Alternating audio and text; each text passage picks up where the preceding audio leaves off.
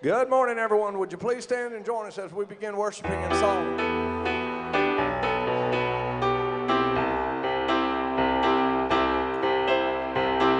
Great is your faithfulness, O God. You wrestle with the sinner's restless heart. You lead us by still waters into mercy, and nothing can keep us apart. So remember your people, remember your children, remember your promise, oh God. Your grace is enough, your grace is enough, your grace is enough for me. Great is your love and justice, God of Jacob. You use the weak to lead the strong. You lead us in the song of your salvation, and all your people sing along. So remember your people, remember your children, remember your promise, oh God. Your grace is enough, your grace is enough, your grace is enough for me. Your grace is enough, your grace is enough, your grace is enough for me. So remember your people, remember your children, remember your promise, oh God. Your grace is enough, your grace is enough, your grace is enough for me. Yeah, your grace is enough, heaven reaches out to us. Your grace is enough for me. God, your grace is enough. I'm covered in your love. Your grace is enough for me. For me.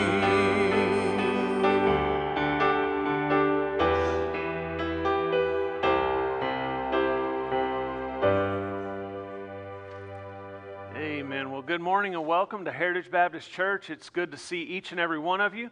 Glad that you're here this morning. I pray that you are thankful for the opportunity you have to be here today. I want to draw your attention over to Hebrews chapter 4.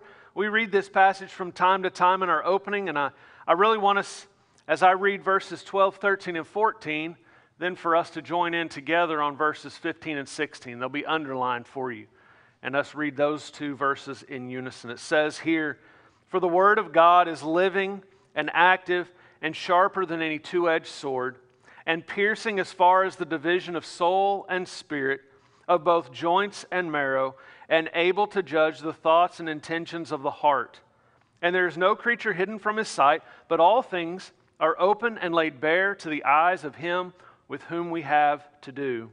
Therefore, since we have a great high priest who has passed through the heavens, Jesus, the Son of God, let us hold fast our confession." And now together.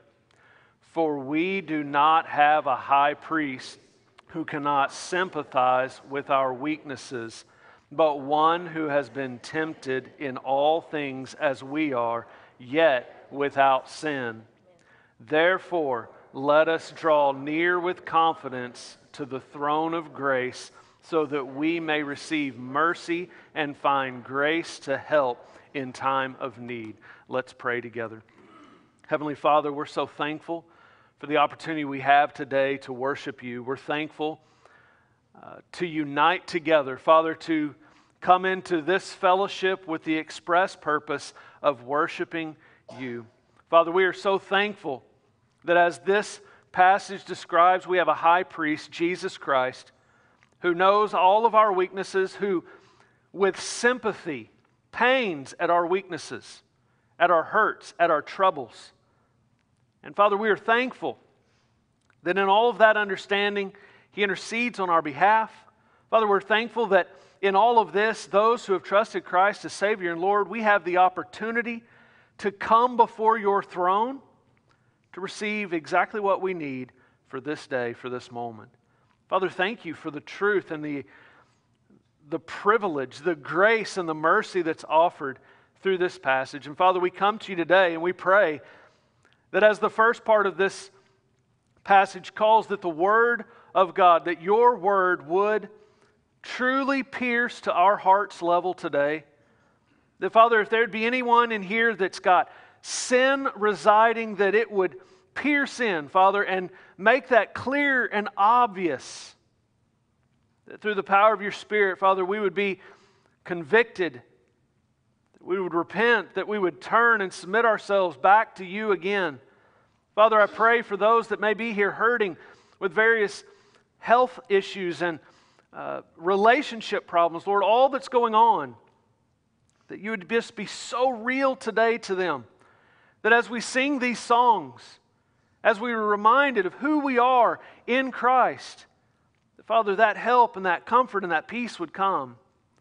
Lord, we pray that in all of this, truly, today, you would be honored and glorified with our words, with our thoughts, and with our actions. And Father, we ask all of this today in your precious and holy name of Jesus. Amen. You may be seated.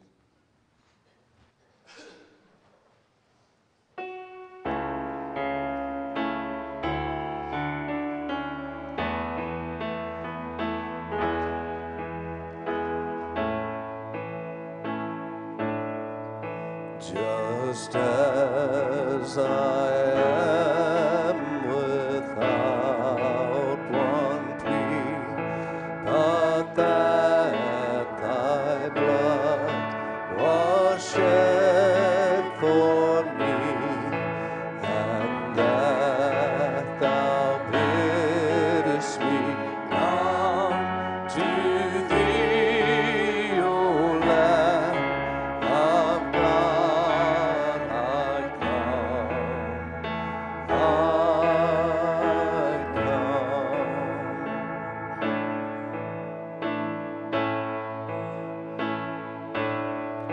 Just as I am, and waiting not to rid my soul of one dark blot, to thee whose blood can cleanse each spot, O Lamb of God, I come, I come.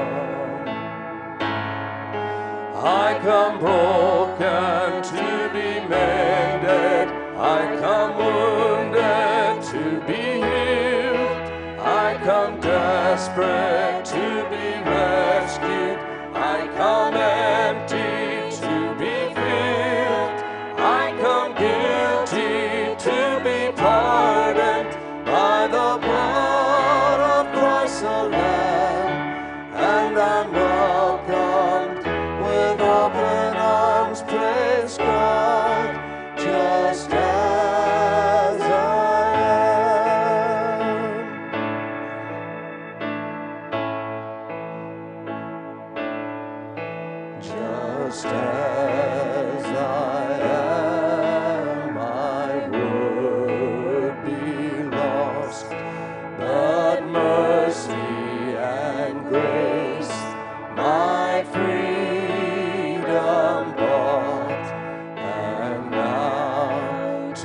glory in your cross, O Lamb of God,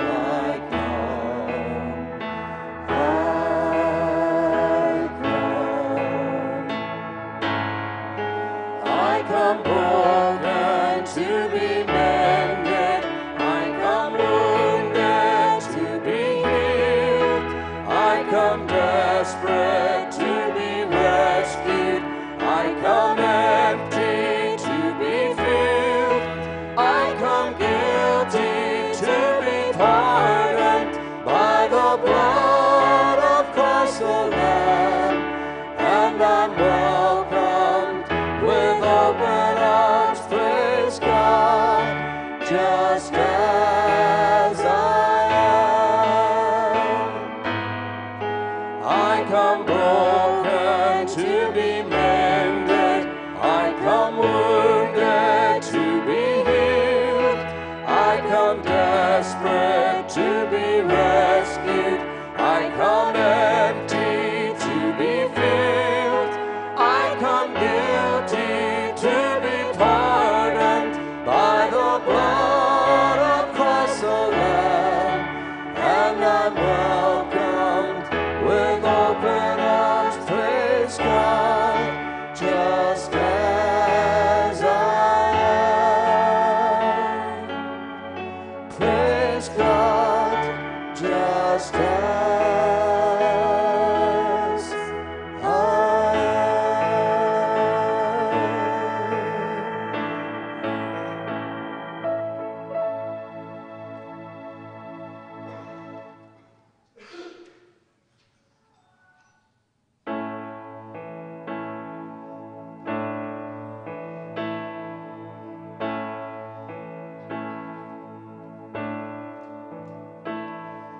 I've heard 1,000 stories of what they think you're like, but I've heard the tender whisper of love in the dead of night, and you tell me that you're pleased and that I'm never alone.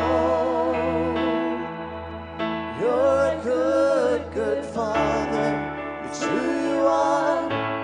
It's who you are. It's who you are. And I'm loved by you. It's who I am. It's who I am.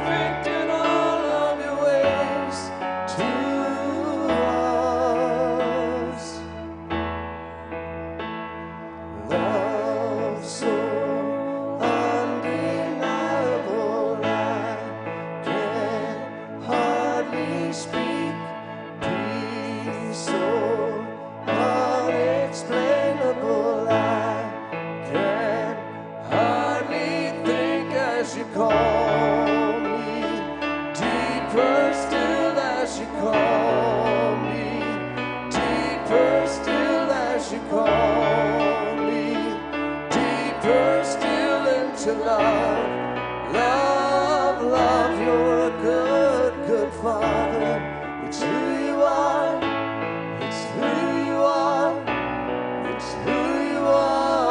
And I'm loved by you. It's who I am. It's who I am. It's who I am. You're a good, good Father. It's who you are.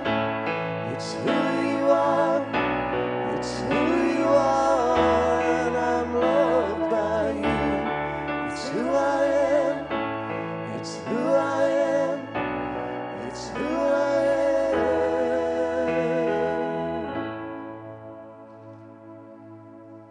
Our scripture this morning is Psalm 71, verse 19. It says, "For your righteousness, O God, reaches to the heavens. You who have done great things, O God, who is like you?"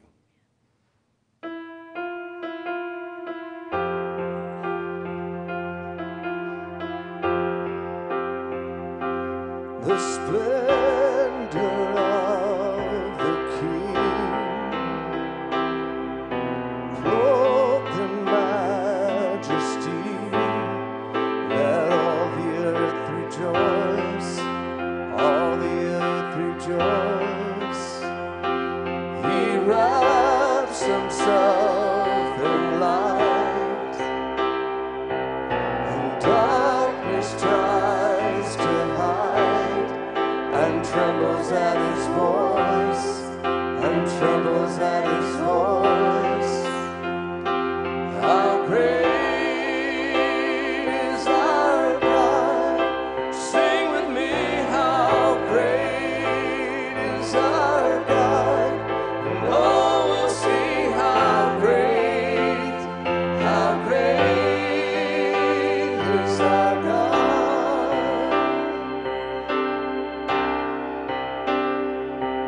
And age to age he stands, and time is in his hands, beginning and the end, beginning and the end. The Godhead three in one, Father, Spirit, Son, the Lion and the Lamb.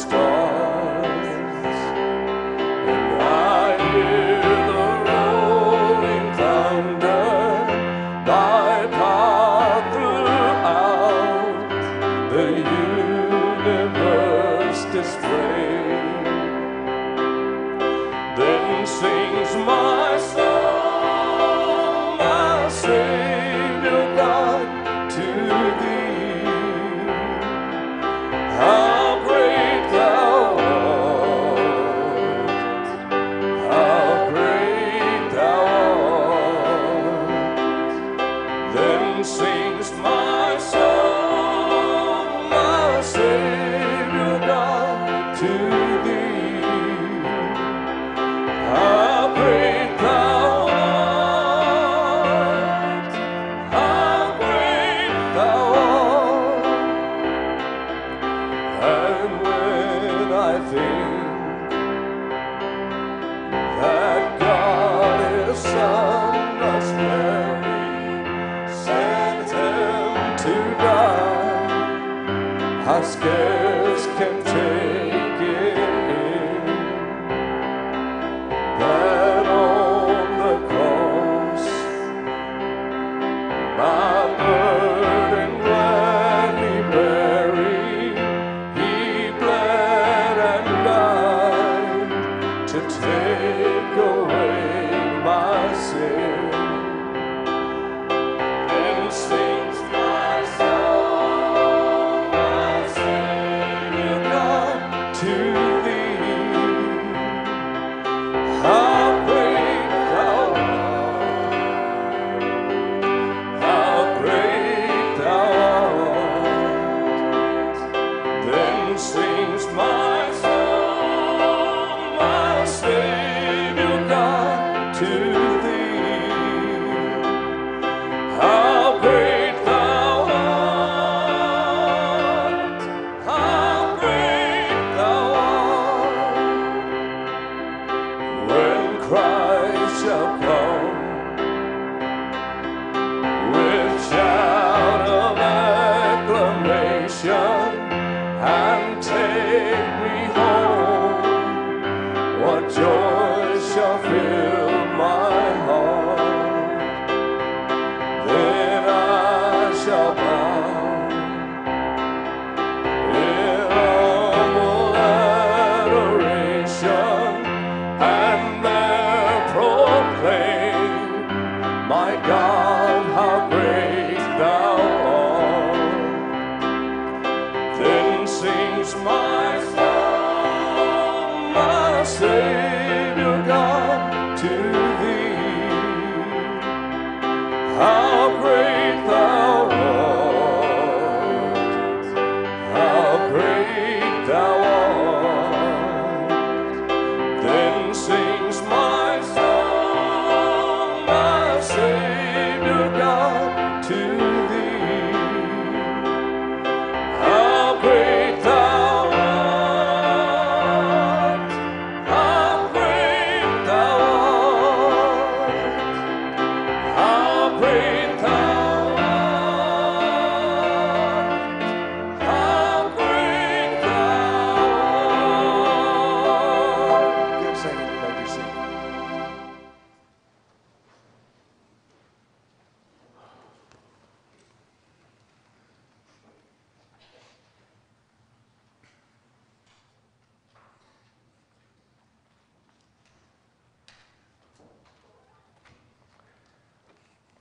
Amen. What a song.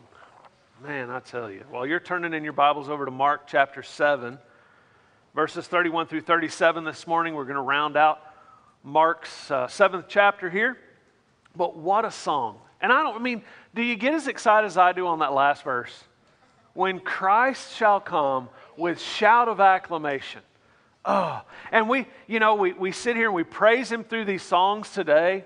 We're thankful that we were able to come just as we were, broken, empty, with nothing to bring to the table. We're so thankful that He is a good Father who knows what we really need when we don't even know it ourselves. And we praise all these things, we sing all these things, but one day we'll be face to face to finally go, my God, how great you are. As we just fall at His feet for, I don't know exactly how long an eon is, but maybe 2 or 3 eons will do that. And then maybe we'll do something different at that point. But just for countless ages, we'll just be there to worship Him. Man, what a day that will be. I look forward to that day. Long for that day. Until then, we have work to do. Until that day comes, there is a message to proclaim. And what we find in our passage, hopefully you've gotten there if you have your Bible. If not, there's some brand new Bibles in the pews. that you could open up there and read from. And if you just don't want to do that, it'll be on the screen in just a minute. But what we find here in our passage is an incredible story of healing today. And it's only recorded here in Mark's gospel. And it's got some profound application for us as believers today in 2020. What a remarkable year it's been so far. And it could only get better, right? But in this healing, with these implications, hopefully we will draw application for ourselves, for our own heart today. So I'm going to ask you early on here, we're going to stand and read the passage first off before we start introducing it. And then we'll get the context, we'll get the introduction, and we'll figure out what all's happening to then apply this message to our lives today. So if you would, join me as I read aloud Mark chapter 7, verses 31 through 37, as we consider the care and compassion of Jesus.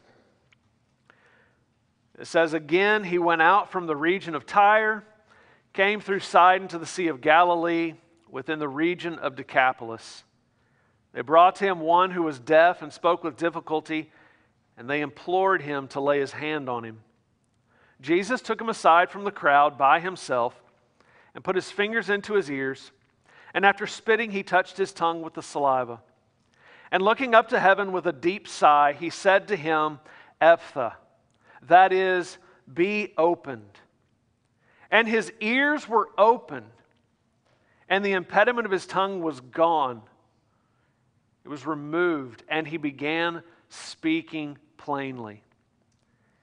And he gave them orders not to tell anyone, but the more he ordered them, the more widely they continued to proclaim it." Verse 37 says, "They were utterly astonished, saying, 'He has done all things well. He makes even the deaf to hear and the mute to speak.'" Let's pray. Father, thank you so much for your word today. Thank you for this incredible story. Father, the implications this story has on our lives today. And we pray that through your Spirit you would help us to apply this to our hearts and lives and in the week we have to come. We ask it in Christ's name. Amen. Thank you. You may be seated. So you recall from last week, we looked there at the Syrophoenician woman. She comes to Jesus in the area of Tyre and Sidon, what we would call Phoenicia. And she implores, that word's used a lot of people in deep need, right? Implore, to beg, to desperately ask for help. Because her little girl was cruelly tortured by a demon. Now you remember just a few verses earlier than that, Jesus has been in Galilee for probably over a year now, and he's now retreated away from Galilee to this Gentile area, right, to try to seclude a bit, to spend these last bits of time teaching the disciples, because as we know, they're still a little dense. They still don't get it. They still don't quite understand who he is, what he's come to do, and all that comes with the message that he's proclaiming. And yet, even as he enters into these Gentile territories, people know who he is. He's recognized. Well, verse 31 tells us that again, now Jesus is moving from Tyre down through to Sidon, and he's headed into Decapolis, 10 cities. That's what that means, Decapolis, 10 cities. So he enters into this 10-city region. Now you recall also Mark wrote this with the intention of Roman readers. So they would have really appreciated a mention of Decapolis, because Decapolis to Romans was like the Rome away from Rome. It was like the center bed, right? And we find through some archaeologist discoveries and time of study through that area that these cities were a center for pagan worship, for Greek gods. Statues and honors to these Greek gods like Zeus and Hermes and all the others. We studied them in school probably at some point. And so they would find all these statues. Imagine Jesus walking in to this 10-city region and seeing, in honor of Zeus, in honor of Hermes, in honor of Aphrodite. Imagine what that must have felt like as the true God walked among statues of the false gods and all of these idol worshipers that would have been surrounding him at the time. Well, Jesus comes. And as we saw, as we've seen, and we understand, his primary focus on presenting the gospel message was to the Jewish people, right? To Israel. However, we saw from last week, we see this week, his willingness to minister to these Gentile areas gives us this preview of the truth that the gospel is and was all along intended for all nations to hear. Thank God for that. Every one of us in here should thank the Lord for that plan. Or else we wouldn't be here today. We'd be out filling our Sunday with something else to do. And by the way, much lesser to do, right? Than worshiping him. Now, as they come into this land, they come into Decapolis. This would have been very close to the same region or area where Jesus had told the legion to come out of the demon-possessed man. And you recall there in chapter 5, Jesus heals the man, and the guy says what? I want to go with you. Put me in the boat. I don't want to ever leave your side. Whatever you're doing is incredible. I want to be a part of it. Jesus doesn't permit him in the boat. Instead, maybe you remember, Jesus says, go back and tell everybody you know your story. What has happened here today. We're only an introduction, but there should be an application for each of us who are believers this morning. We have that same command. Go back and tell everybody you can find your story, what Jesus has done in your life. Now, this guy must have gone and done a pretty good job. Because as Jesus enters Decapolis, this region, we find there are just hordes of people coming out. And they're bringing the sick and the lame and the crippled for Jesus to heal. They're coming out to hear what Jesus has to say. Now hold your spot here in Mark for just a minute. Flip back over to Matthew 15. We did this last week. We found some of that extra information. Matthew gives us a little more of it. Gives us a little more context before we find this miracle in Mark's gospel.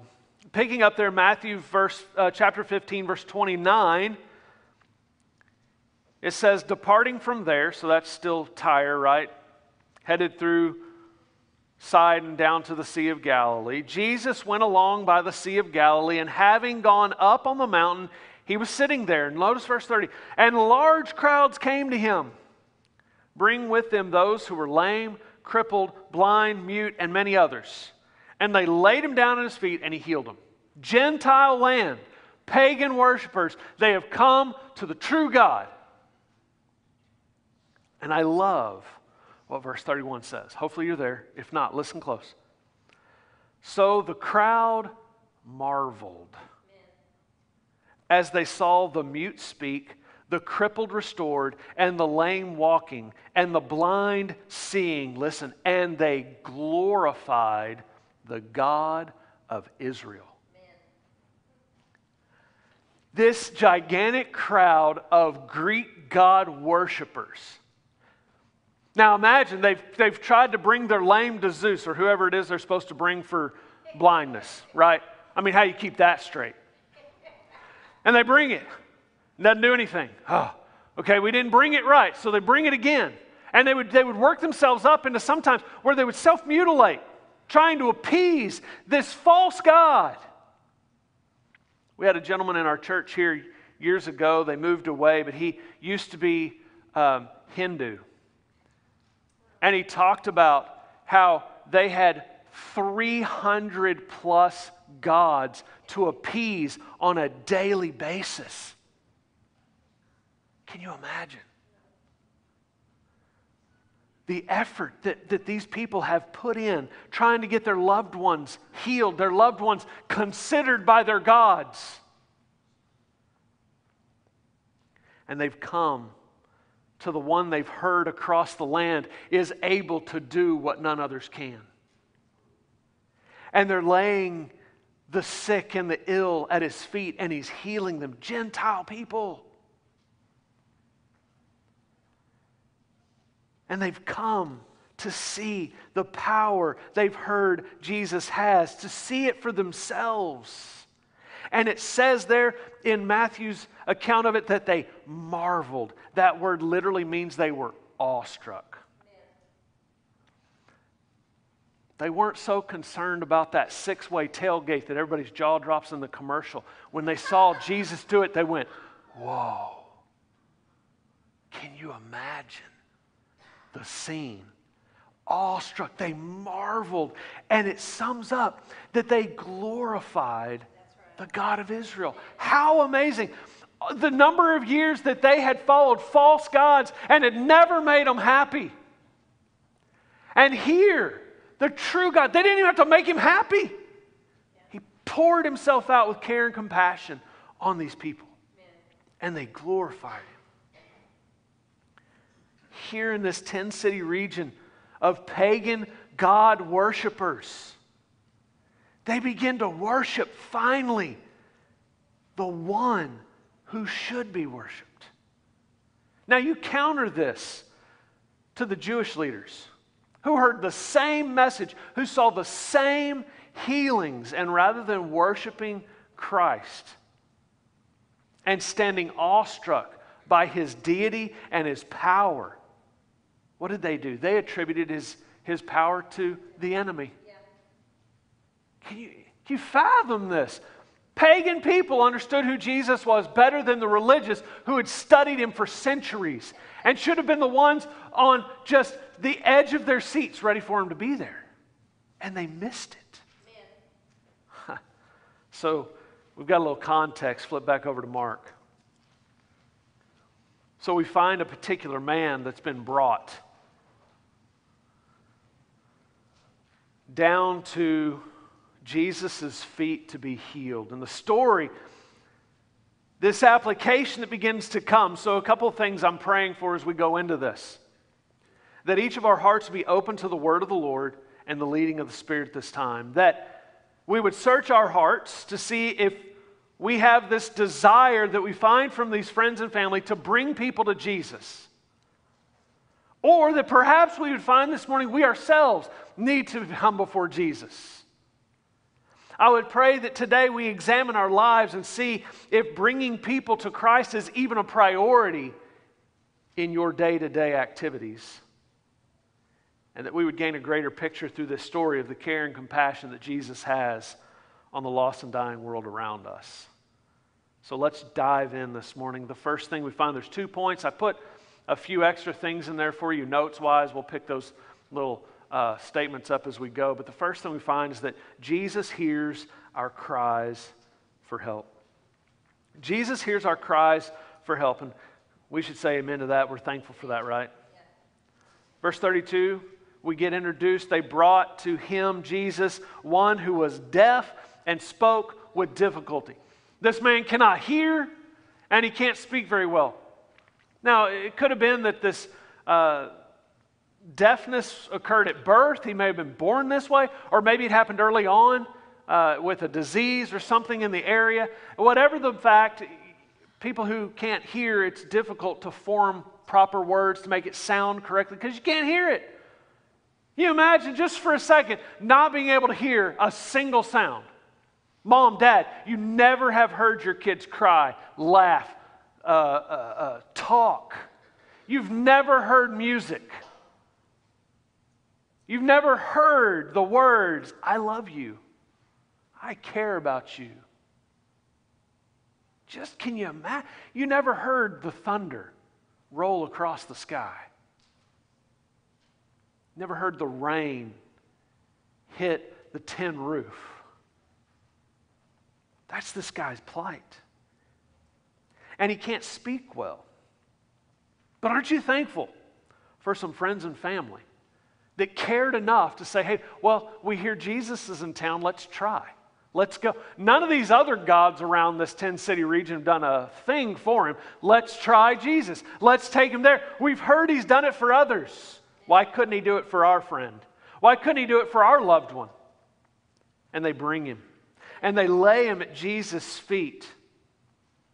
Now, something you need to realize, Most people with physical ailments like blind or deaf or mute, lame, crippled, they were outcasts in society.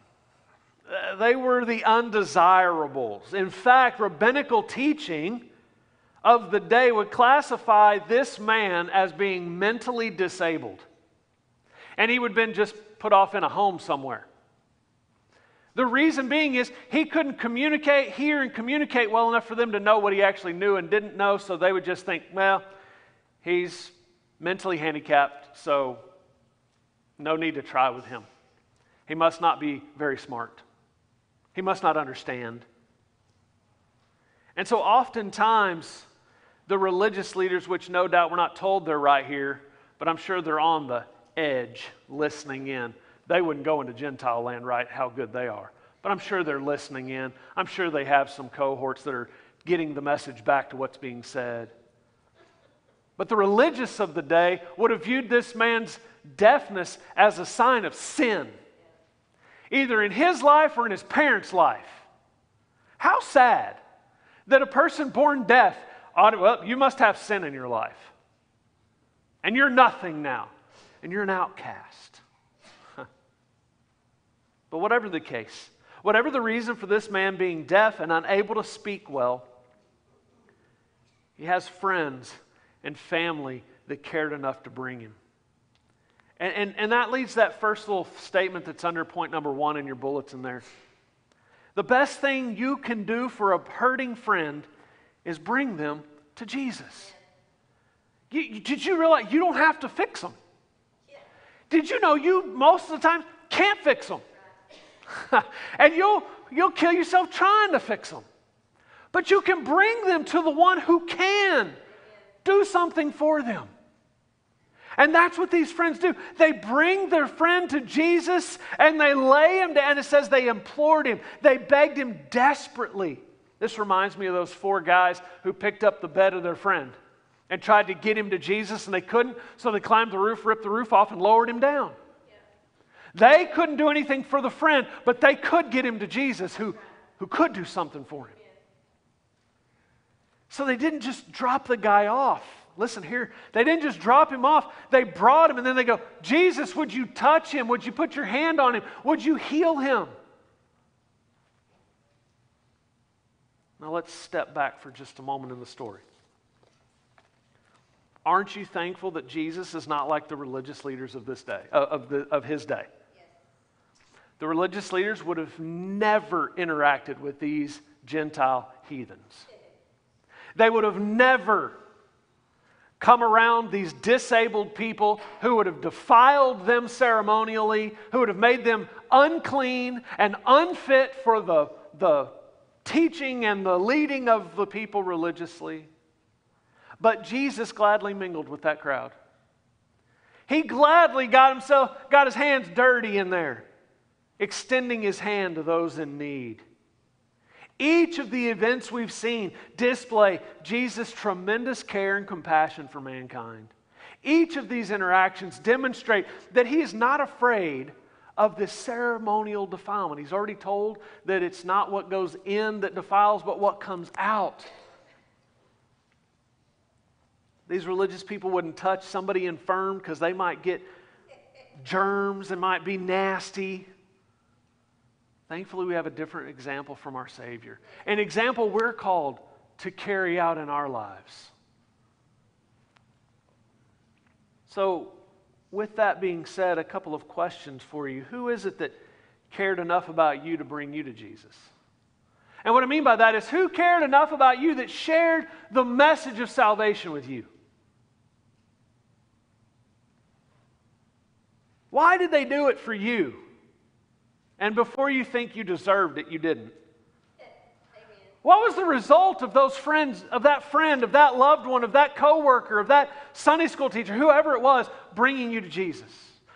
Laying you there at his feet. What was the result? My prayer is it was salvation and eternal life. So then the next one, do you care enough about those who are hurting around you to bring them to Jesus this week? I mean, you're living around a ton of them. We see them all over the news right now. They're hurting. They have zero hope. They have no plan for eternity. Truly, as one wrote, this is their best life right now. Do we care enough? Do you care enough to carry that hurting person to the feet of Jesus? Well, let's move on in the story. These friends and family did. Verse 33 continues. Jesus took him aside from the crowd by himself. Jesus, listen, there's a little principle here. I've written it in there as well for you. It says, Jesus came to save the world, but he relates to each of us individually. Thankfully for that. Today, Jesus knows the need of each individual person in here. He is not slack in knowing what you need. He's not slack in knowing understanding what your deepest need is right now. And he cares about you as an individual. He doesn't just look over and go, well, Heritage Baptist Church is meeting, so I'll make sure they're safe and good to go for the day. He looks into each individual life. Cares. He takes this guy in all of this crowd and all of the probably chaos. You imagine just people just being tossed down to Jesus' feet left and right. Jesus takes this guy and goes, come on, let's go over here for a bit. And takes him over by himself, individually, gives him his undivided attention. Can you imagine being that guy right now? You imagine he probably has the same attitude that the Syrophoenician woman had. Lord, have mercy on me. I don't deserve any of this treatment. I don't understand what's going on, and I can't communicate it very well. And I can't hear a thing that's being said. Jesus takes him over. The Creator is going to interact individually with creation. In a very intimate way. Notice he does 4 things to try and communicate his care for this man. The first thing it says, he put his fingers in the man's ears. That seems odd. Jesus puts his fingers in the man's ears to communicate, I understand what the need is. You can't hear. You're not mentally handicapped. You're not mentally deficient. You're deaf. Therefore, you can't speak. I understand what your actual need is, while so many others have misdiagnosed it and kind of just passed it off as something else. I know. Second thing he does, he spits on the ground and then touches his tongue with the saliva. Now, real quick, there is no changing power in spit. Okay? Absolutely none. But in that day, there were many who believed that saliva had healing properties to it. Jesus touching the man's tongue with the saliva was another communication that I'm going to fix you. I'm going to heal your infirmity. Third thing, we find down into verse 34, Jesus looks up to heaven. Why would Jesus look up to heaven? Because Jesus is now demonstrating where his power comes from. And even this pagan man would have understood what Jesus looking up to heaven meant. Jesus was now going to call upon God Almighty, the true God, creator and sustainer of all life. And fourth, this other communication. You might miss it if you just read through too quick. Looking up to heaven with a deep sigh. Jesus got his fingers in the guy's ears. He looks up to heaven. What's that all about? Think about it for a second. This deep sigh. Jesus is interacting with his creation, man. What did he create man for? Worship him and him alone. What got in the way of that entire thing? Sin. And through the curse of sin came deafness, blindness, cripple, lame, problems, hurts, and pains. As Jesus interacts with this man, he's right there, face to face with the evidence, the effects of sin. And it pains our Savior. And he's heavy with sympathy for this man. Had this man we can draw conclusion. Had this man done anything to cause the deafness? Probably not. For him not to be able to speak well, it was probably born that way. He was probably born with it. And yet it comes about because the curse of sin so long ago passed down to mankind, on, down through even today. And it pained the Creator to see His creation in such a condition. And we find that third little statement under your point number 1, that as a man, Jesus understands our pain. That's why we read Hebrews chapter 4, verse 12 through 16 this morning. We read that 2 verses together. Again, chapter 4, verse 15. For we do not have a high priest, that's Jesus, who cannot sympathize with our weaknesses, but one who has been tempted in all things as we are, yet without sin. Jesus knows your struggle. Jesus knows the hurt, and it pains Him. He doesn't just sit there and go, well, if you just get it straight. It hurts Him. He deeply sympathizes with His children, with those that He has saved, with creation that is lost. It pains Him. God doesn't sit there with a smile on His face that people are going to die and go to hell. It pains Him, yet it will happen. And as Jesus communicates to this man both God's power and His compassion on the man, He looks up to heaven with this deep sigh, and He says this word, Ephphatha. And it means in English, be opened. Be opened. And I love what happens. Mark didn't use the word immediately here, but we could interject that. Immediately the guy's ears opened, his speech impediment went away, and he spoke plainly. He began to speak clear. Immediately it said, the impediment is a word like bondage chains. The bondage chains around his hearing and around his tongue were both broken and removed. And in an instant, the one who created, the one who sustains and upholds all the earth, enables this man to hear and speak plainly. Now, it does not say Jesus helped the guy hear and then brought a linguistic specialist over to teach him to talk. In an instant, the guy is speaking just like I am now, maybe better than me, hopefully better than me. Clearly, plainly, without any problems at all. Jesus never just takes it so far. He gives the whole thing. What an incredible picture of Jesus' healing, His care, and His compassion for mankind, even Gentiles. And we find the fact that He does hear our cries by Him interacting with these people whom socially and culturally He should have never talked to. Well, secondly, it brings us to point number 2,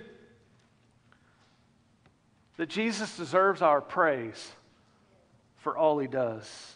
So Jesus heals the guy. Can you imagine? He's over by himself, and now He brings him back over to the friends and the family members, potentially. Can you imagine that one? Walks up, hey guys, how's it going? I just wish we could see that. Hey Mom, how are you? Dad, I can hear you. Tell me you love me now. I can hear it now. I love you. When's it going to rain again? I want to hear what thunder sounds like. I want to go hear the dog bark. I want to hear the cat meow. Potentially, I want to go see my brand new baby and I want to hear him or her cry. We don't know. We feel it all in ourselves, right? But nonetheless, the principle stands that Jesus deserves our praise for what He does. The man's ears are open. Verse 36 now. Jesus gives them, the man and his friend's family, those that have brought him, orders not to tell anyone. Now that doesn't make any sense, because just earlier Jesus had told the demoniac man, go and tell everybody. Why would He say, don't say anything now? Well, there's different circumstances. The demoniac had gone out and he had witnessed as he had been commanded to do. As I said, apparently he did a good job because there's a crowd here. But what's happened here has happened in other areas. The people are just there for the temporal fixes. Listen, we have to constantly remember, even in our day, Jesus doesn't come to fix the temporal things. Jesus comes first and foremost to fix the spiritual brokenness and need of a person's life. And so Jesus telling them, hey, don't say anything, it's because he doesn't want just that continued fueling of the fanfare for the temporal desires of healings and feedings.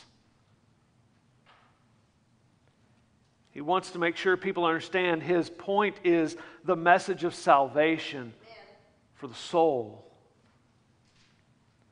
But as we find through the rest of this verse, as hopefully we would be and we still should be, the more he ordered them, the more widely they proclaimed it to everybody.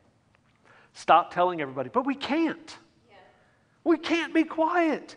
We can't resist it. We can't hold back. Can you imagine a guy who hadn't been able to speak for however many years this was? And you're going to tell him to be quiet now.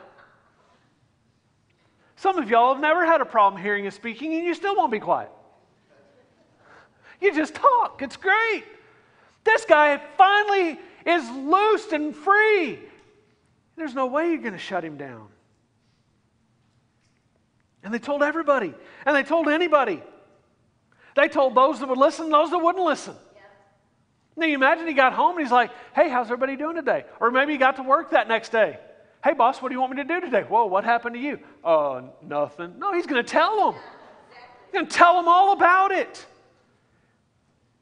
And while Jesus commanded them not to speak, and it wasn't because he didn't want the message getting out, because he wanted the right focus. Listen, he has not given us that same command. He has not told us today in 2020 to be quiet about what Jesus has done in our lives. He's given us the exact opposite command. Matthew 28:20, go and tell everybody. Tell them all. Proclaim the message to the world around you. Now listen, I truly believe that last little statement's under point number 2 there. When Jesus has touched us, we can't resist telling others. You can't help it. Even if somebody put a muzzle on you, you'd find another way to do it. Think about the Apostle Paul. They tried with him, put him in prison. What'd he do? He won half the Praetorian Guards to Christ. He won the prisoners to Christ. You see over and over through history where people have been told to silence and quiet and don't talk about it, but they're compelled by what Christ has done in their life. They can't hold it back. They have to, no matter what's going to come. Imprisonment, beatings, death. They can't resist telling others again. An opportunity for us to search our hearts. Have we been touched by Jesus? Has our life been changed? And if so, are you telling others about him? Do you tell them? It's our job. It's our responsibility. So verse 37 sums it all up. Here this guy goes around telling all the friends and family, co-workers, neighbors, and says they are utterly astonished. Remember Matthew's word? Marveled. They are awestruck at what has taken place in this man's life. They are floored that Jesus has been able to do what none of their pagan gods, none of their doctors, none of their holistic anythings could do.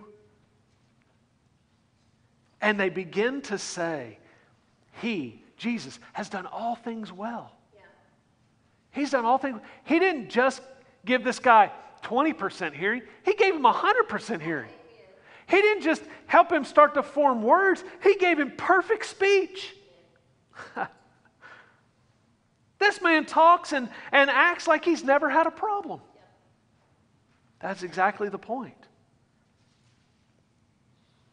Now, as we draw this to a conclusion, I want to draw another parallel point from Isaiah chapter 35. When Mark describes the man in verse 32 as being speaking with difficulty, in the Greek there's a Greek word used there. I won't give you all those details. That same word occurs in Isaiah 35.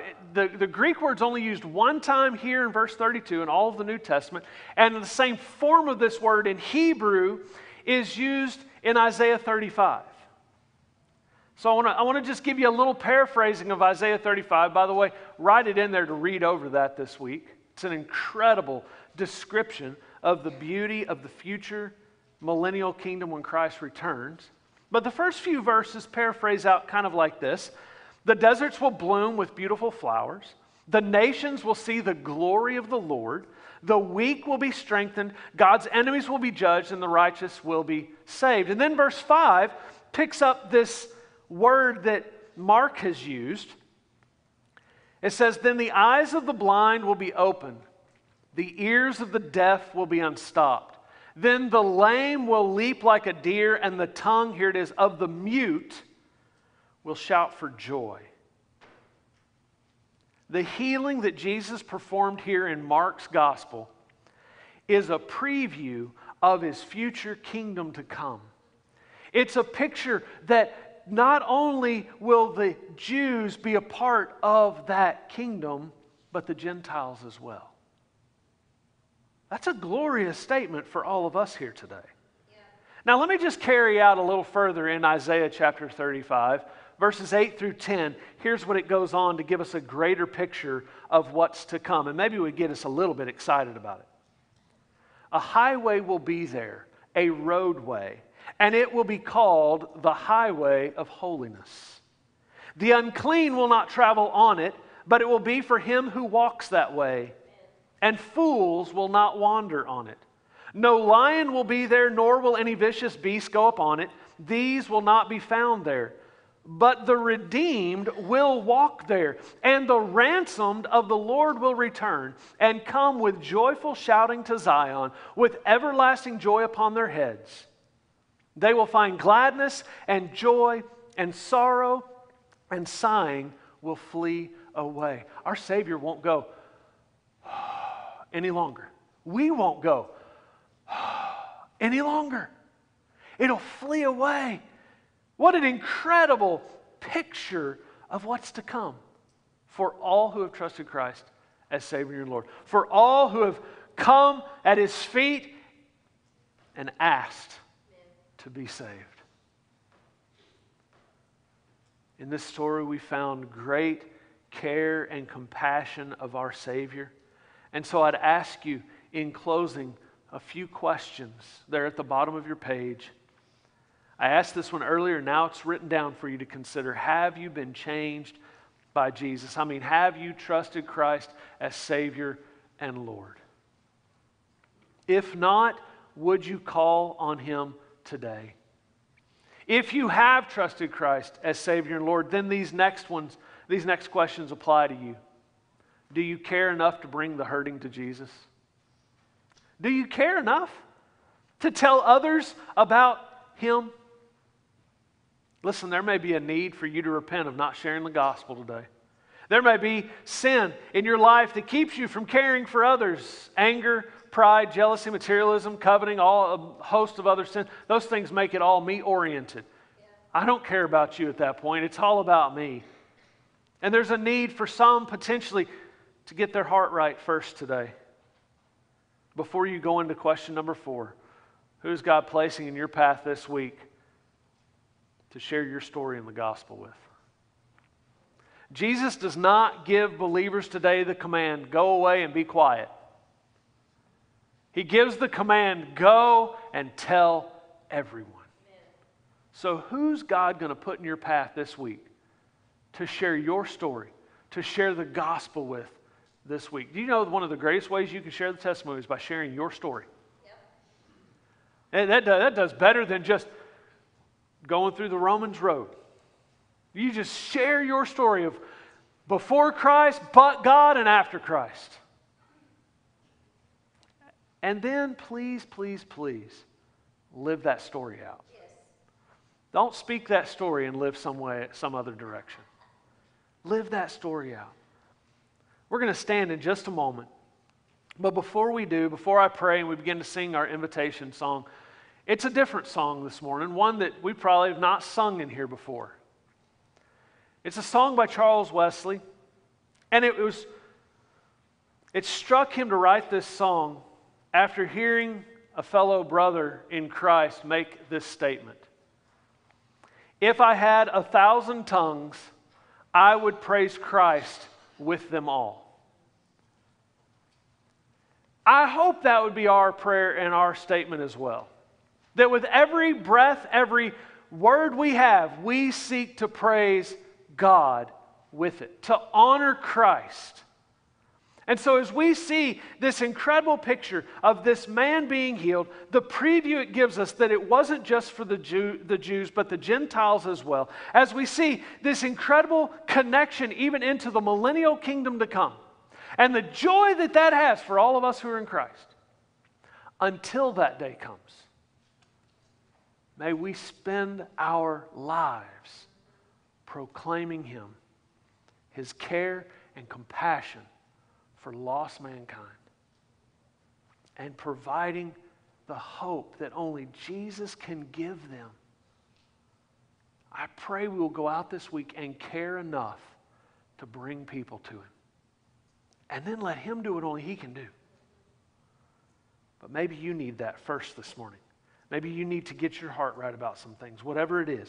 As we stand now together, as we prepare to sing this incredible old hymn song, 1,000 Tongues,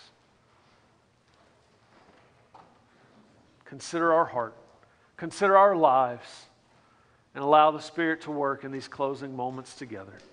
Let's pray. Father, we thank You so much for the time we've had to study Your Word, for the time we've had to consider the care and compassion of our Savior. Father, I'm so thankful that ages and ages ago, You saw fit to set a plan of redemption in motion that would take Your own Son giving up His life. Father, I'm thankful for many in this room who have trusted Christ as their Savior and Lord. And Father, I pray for those who haven't done that yet. Maybe those that don't even understand their need this morning. I pray, Father, that in these closing moments, Your Spirit would move and awaken their heart to understand their need of a Savior. And that today they would come before You and receive that eternal life. Father, I pray for the needs across this room, the hurts and the pains, the difficulties of life. We're thankful that You know each one of them. We're thankful that You're working in each and every one. Father, give grace and comfort in these days. Father, if there's anyone here that's in sin, I pray that today they would repent of that sin and receive that forgiveness that can only come from You. Father, in these moments, You would move mightily. We ask it in Christ's precious and holy name. Amen.